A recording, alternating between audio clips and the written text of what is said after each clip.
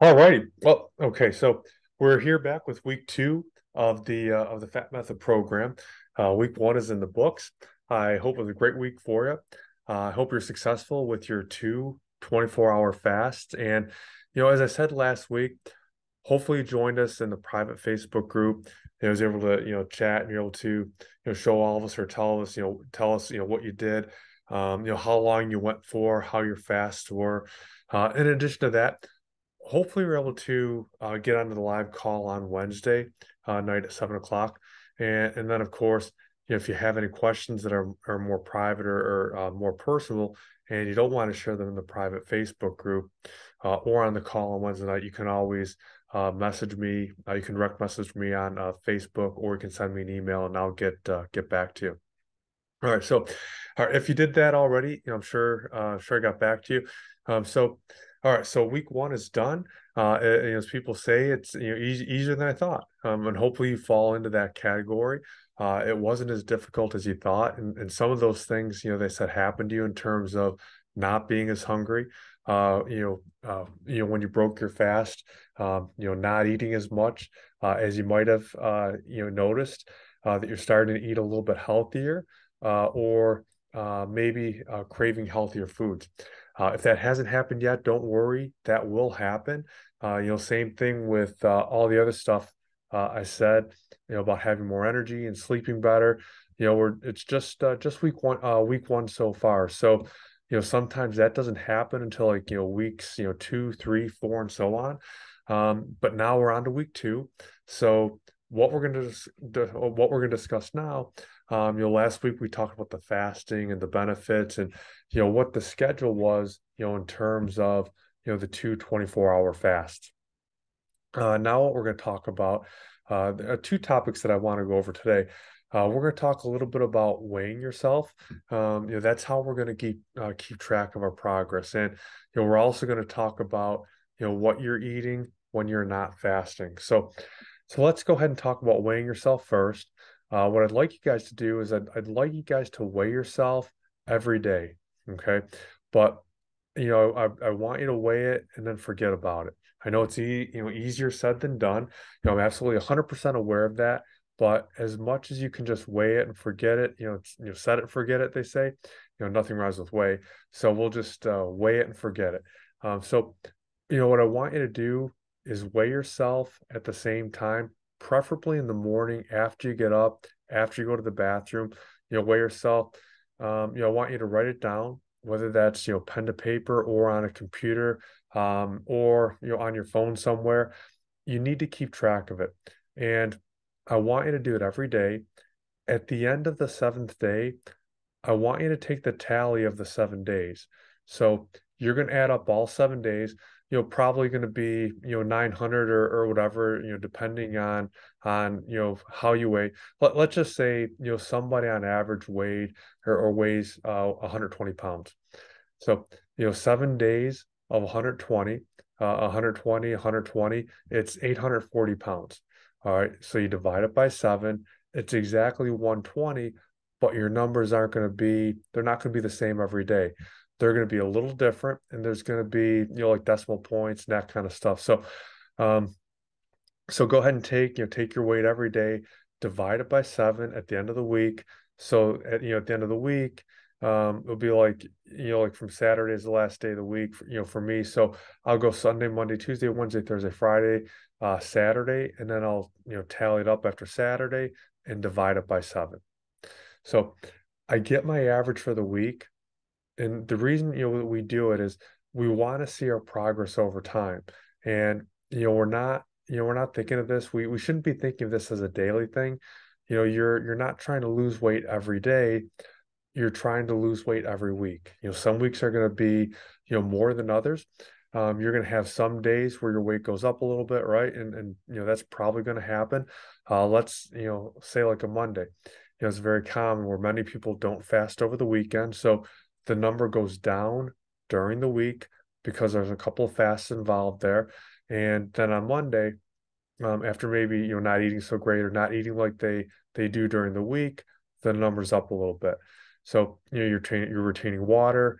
When you eat a lot of salty foods, So that number might be up a little bit on Monday, but that's why.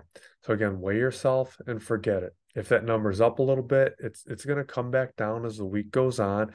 And as your weight chart would almost be, a little bit like, like a heart rate chart, right? Where your heart rate comes up or your blood pressure.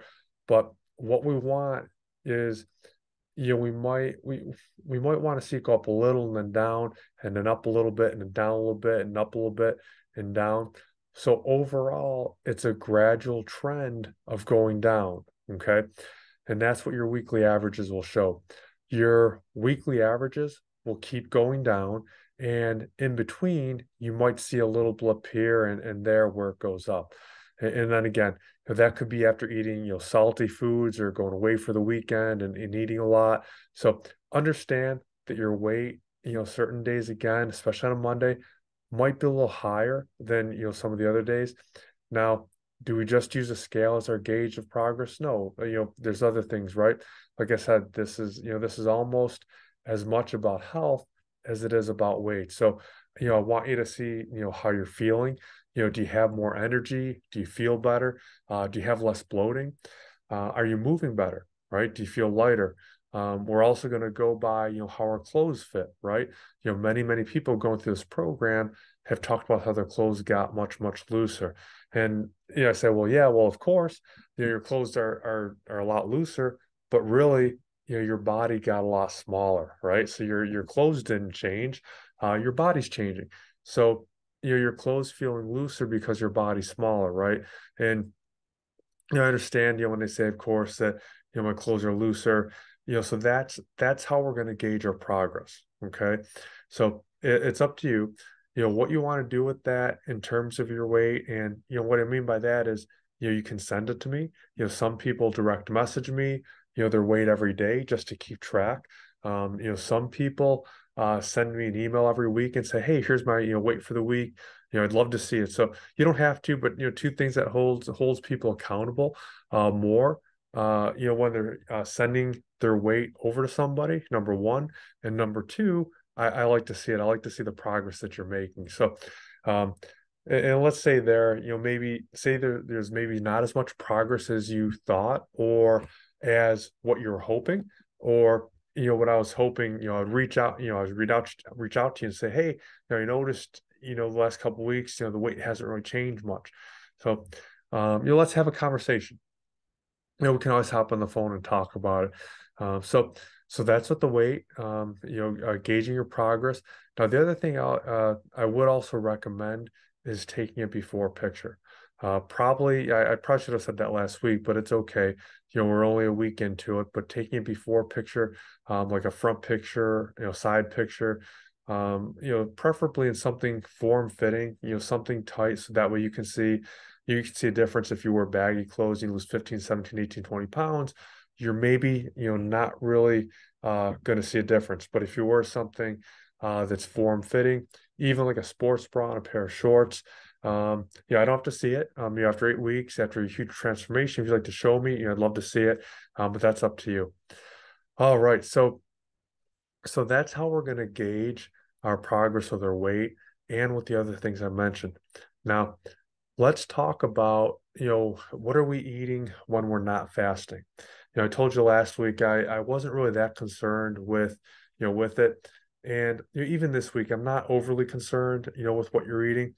What I do recommend though is you try and get as close to a complete meal as possible when you're not fasting. So, that would be protein, vegetables, carbohydrates, um, but not not pizza, as a carbohydrate. I'm talking about things like like rice, potatoes. You can have rice cakes. Fruit is an excellent carbohydrate. More importantly is the protein, because again, we're strength training. Now hopefully you're strength training, you're following the strength training program. So we want to make sure that we're getting enough proteins that we're so we can hold on to that lean muscle, right? I talked about, how important it was for strength training to hold on to the lean muscle, but now we need to, feed that muscle with protein. Okay, so that's going to be the homework for this week, or the guideline. or the rule of thumb to follow. Try and get some protein with each of your meals. Okay, so let's go with an example of a typical day of eating when you're not fasting. Let's say you're eating at 10 o'clock, and then you're going to eat again at let's say for example that you're eating at 12 o'clock, and then you're eating again at 3 o'clock, and then you're eating dinner at 6 o'clock, right? So 12 o'clock could be anything, right? Again, we want to try and be healthy. So, maybe a salad. We're going to get protein. So you're going to put some grilled chicken in your salad, or you're going to put, whatever, some kind of fish, salmon, or maybe you're having a turkey burger, some kind of healthy, lean protein. You also, again, want to shoot for protein at your 3 o'clock meal. All right, that's where most people don't get their protein. They only get it at one meal, and usually it's lunch and maybe maybe dinner as well too.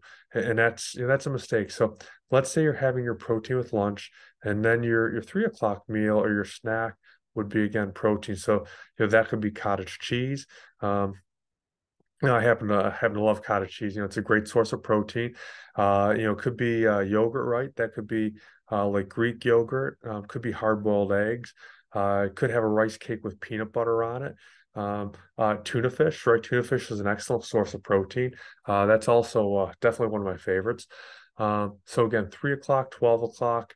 3 o'clock, you're getting protein as well, and then for dinner. I think dinner's easier. It's easier, an easier time to get protein. That's where we're looking at.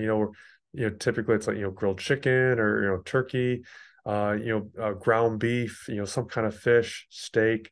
I mean, you guys, I think all of you know what protein foods are, and for dinner, you also want to get a carbohydrate as well too, and so, some other foods, as we get further along into this, we're going to create sort of like your own personal eating schedule.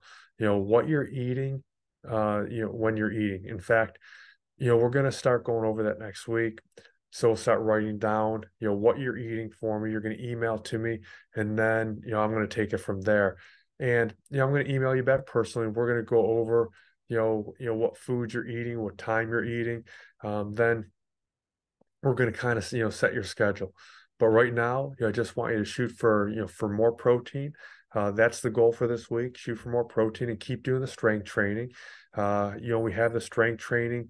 That said, we're shooting for 2 times a week at minimum with that. 3 would be great. 4 is even better if you have time for it.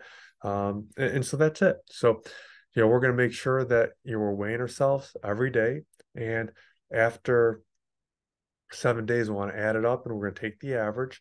We're also going to make sure that we gauge your progress by not just the scale, but by how your clothes fit, how we feel, sleeping better, less bloating, more energy, that kind of stuff. And then we're going to try and get a more complete eating schedule when we're not fasting, and predominantly adding protein with each meal. Many women, especially, don't get enough protein. The rule of thumb is you're supposed to get 1 gram of protein per pound of body weight. So, if you have a person who weighs 120 pounds, it should be roughly getting about 120 grams of protein, which it can be difficult for some. But it's well below. Women tend to get well below that, and usually fall way short of that. So if you could even shoot for half of your weight in grams of protein, so if you weigh 150 pounds, definitely make sure you get at least 75, or at least 60 to 75 grams in of protein per day. That would be a great start. And I'm sure if you tally it right now, you'd probably be way short of that. So that's what we're going to do this week. We're going to try and up the protein intake.